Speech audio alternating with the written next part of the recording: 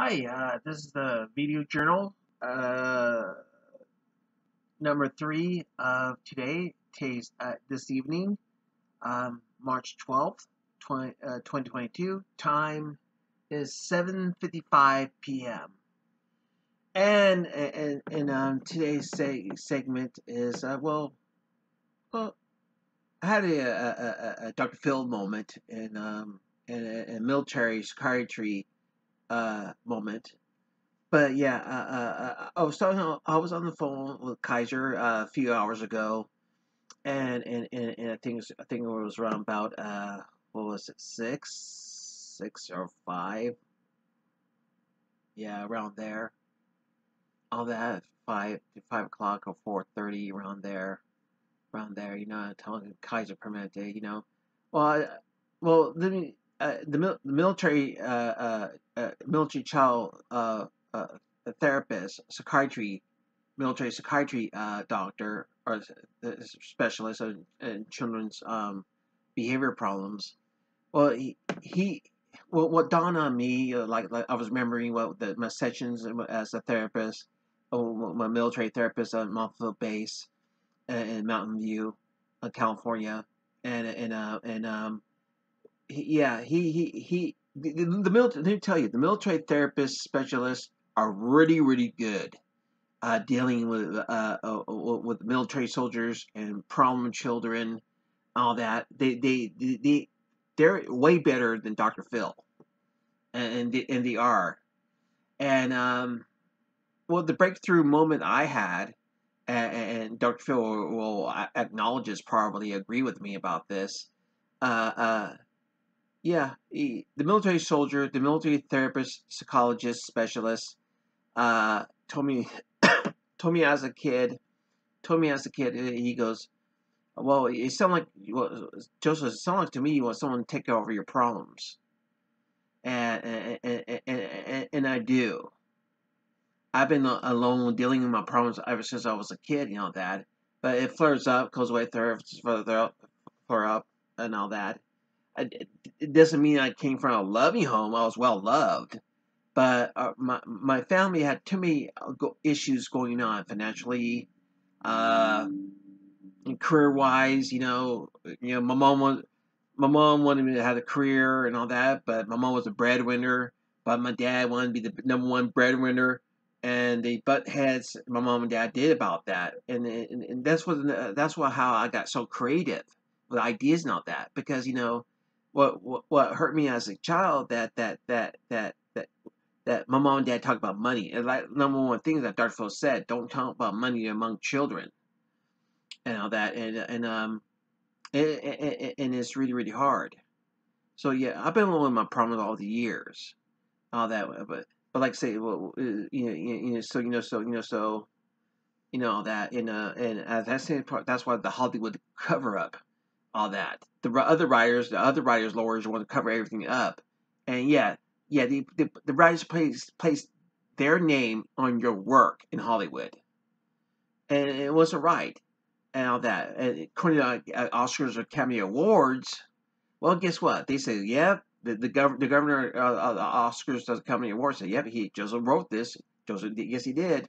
Yeah, because if he didn't write that, he wouldn't have all these medical bills on financial problems and all these stressors, or being assaulted, for example, of that. And the governor of the Academy Awards, the president of Oscars Academy, the Academy Awards, the Oscars, yeah, all the presidents know, including Carl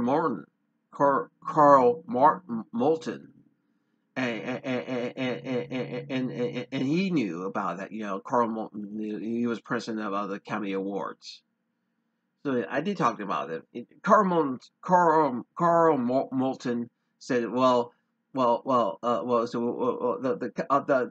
Academy Awards won't give you all those Oscars, the movie you did. You get, a life achievement award, just one Oscar and all that. But no, I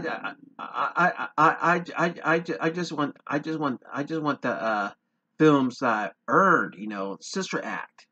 I had the Oscar in my hand, that. But guess what? my lookalike twin was trying to take it away, and that's why the directors protect my Oscars until I get an agent, attorney, all that, and hammer all these wannabes away. And same thing here. King Kong, Joseph McCollum, that I won for best screenplay for that. Yeah, I would have made King Kong kiss her. I should have, but the director said, "Well, Joseph, yeah, you do that. That will be the controversial talk around the world. King Kong kissing the leading actress, So yeah." But anyways, I should have put it in there. I know I should have put it in there. But anyways, and also Rocky Balboa, Tim Burton. I emulate reason Adrian passed away because I knew that. I knew that this was the last Rocky Balboa film, and I think he recent Sylvester Stallone got the Oscar for that, and he took my Oscar. I told him you could have the Oscar, Tim Burton, and because it was his legacy as Rocky Balboa. And I don't know the actress name. They played Adrian. She told me she came to my house and well, I didn't know I could do it to Rocky. Die off. It'll be so hard for him. Rocky will be so heartbroken. I said, well, I know, but like I said, he said, if told the actress that played Adrian, I said, look, look, you don't know if it's going to win an Oscar, if all that. You may not win the Oscar, that you may not win an Oscar if you live, and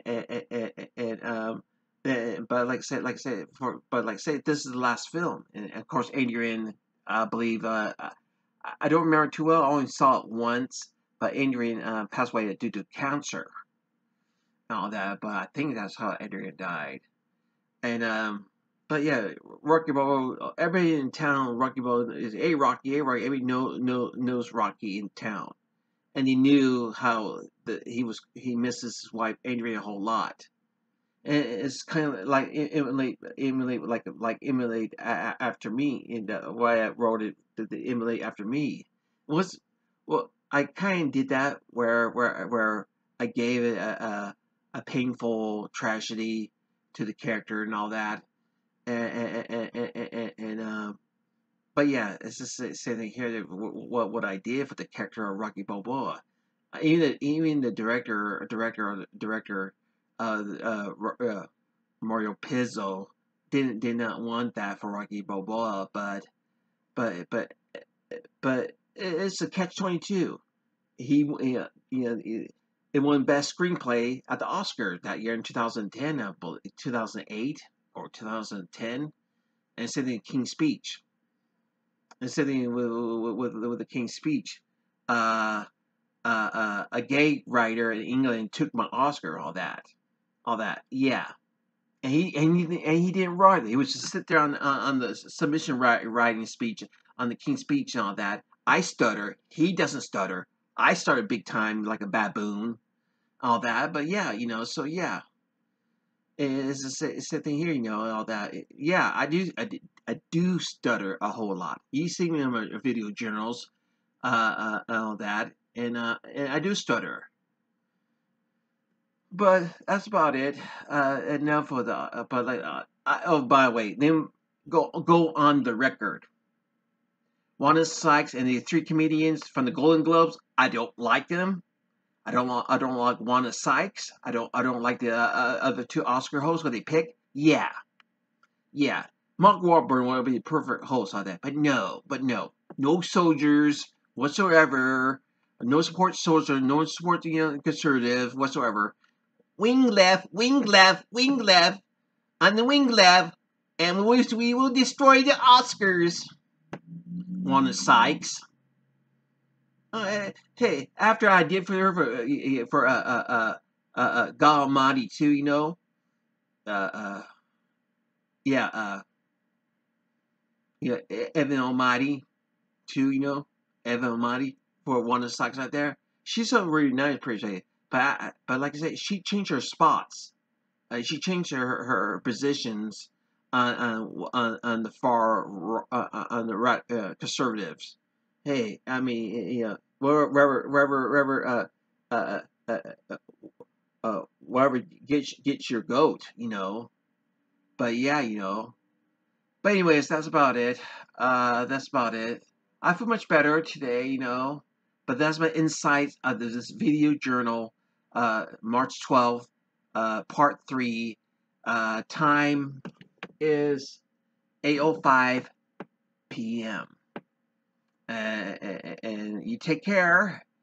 I'll probably be up in the middle of the night for another video journal because, like I said, you know, I have to get this out of my system. But you guys take care of yourself and be happy. And oh, I'm not looking for the Oscars neither. No, I'm not. Wanda Sykes and the three other gals from the Golden Globes. No thanks. Yeah, it just put the damper on my Oscar day. And I'm a huge supporter of the Oscars. Not in finding the holes, because they slam people. They slam of their point of views. No, you're entitled to your point of views whatsoever. You know, including yourself, all your viewers, all whatsoever. Hey, that's the being American all about. Saying your opinions, and if people don't like it, you don't have to like what people say. Not to me, or whatsoever. That's being conservative. Take care.